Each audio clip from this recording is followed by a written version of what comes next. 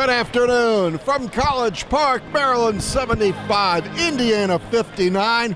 Wasn't really that close. This is a Big Dog postgame show. Wayne Viener, Mason Viener, Bruce Posner. Bruce, what'd you see today? Well, you look at Cowan's line, it was unbelievable.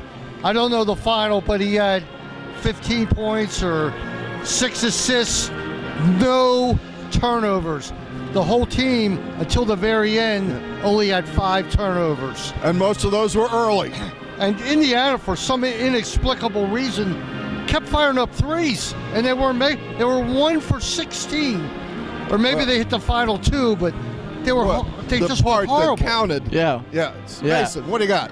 I was sitting with some Indiana fans behind us, and they were waiting for it. Like it's been happening all season. They just jacked threes up.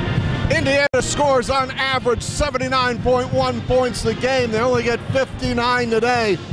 Maybe they jack up some threes, but I think a lot of that goes to Maryland's defensive intensity. Yeah, I think the Terps brought it.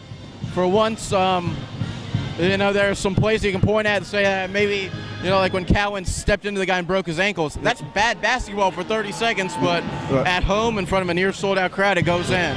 Nickens. Not Nickens. Wiggins was great. Wiggins had an ankle breaker. Sixers reverse dunk. Donta Scott with a tomahawk.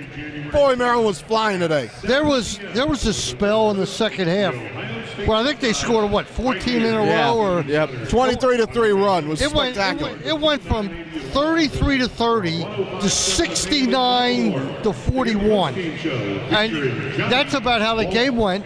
But look, I said it this morning. I said they're going to win easy. They're going to beat Ohio State.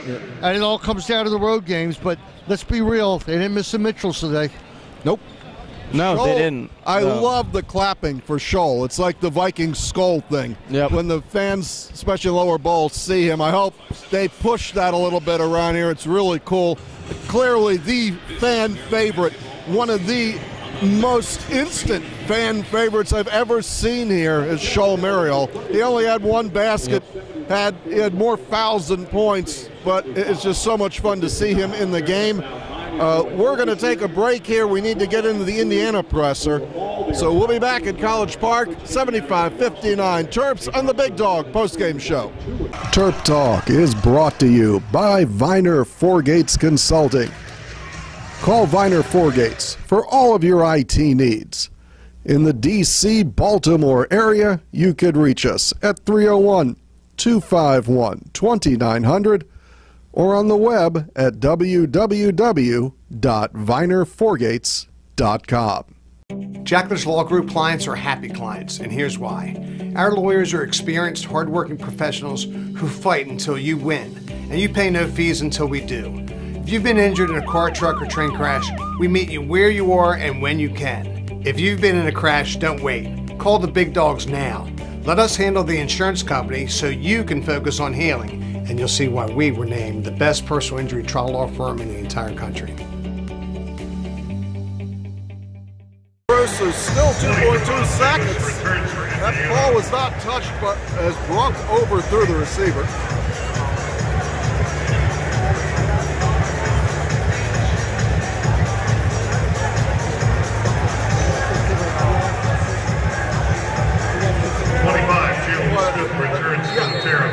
All right, we got an inbounds play here for Maryland. Wiggins into Cowan. Fade away at the buzzer. Short. That'll do it.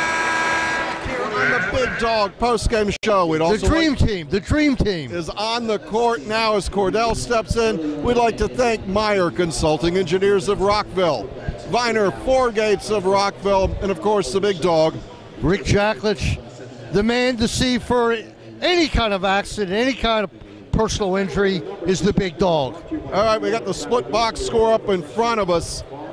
The stats, look, they're not that far off. The stats aren't, percentage-wise. Stats lie. It wasn't a game. I mean, Terps got ahead. They ran away. Cordell, what were your thoughts?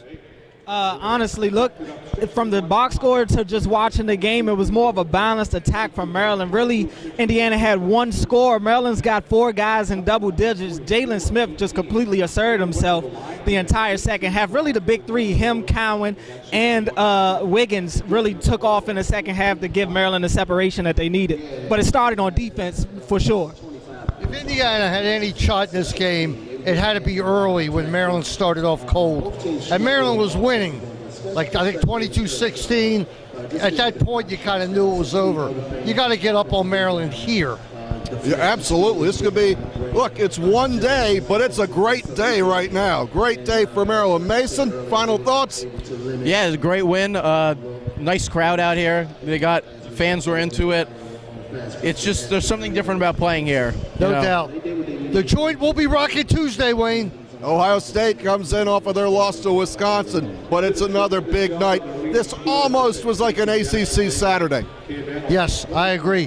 All right, real quick. I got the two dogs today in the NFL, Buffalo and Tennessee. You? Don't care. You? I'll take Buffalo and New England. I'm going to take Buffalo and New England, too. Oh, you front runners. You front runners. All right, what about tomorrow? Tomorrow we got Philadelphia. not taking Philly. I'm going with That'd be Seattle's a lock. Yeah, a I'm going lock. with Seattle. And then New Orleans and? New Orleans is a New lock. Orleans. A living lock. Isn't anybody? It's the Vikings, and Yeah, I'm still taking yeah, I'll take those two. I'll take Yeah. New Orleans and Seattle. All right. Hey, the last time the Vikings played the Saints, that was the Diggs miracle touchdown in Yeah. the playoffs. Be no miracles this week. Well, Kirk Cousins will need one. That'll do it from College Park. It is a happy Saturday. Remember to watch our player interviews and the coaches' post-game press conferences. Monday. And Monday, you catch Bruce on WNST in Baltimore with Science and Kirk's in the Nest Monday mornings. And no Nest tomorrow because the Ravens aren't playing. And Wednesday, Terp Talk, you'll hear me and Wayne. All righty. Good afternoon from College Park.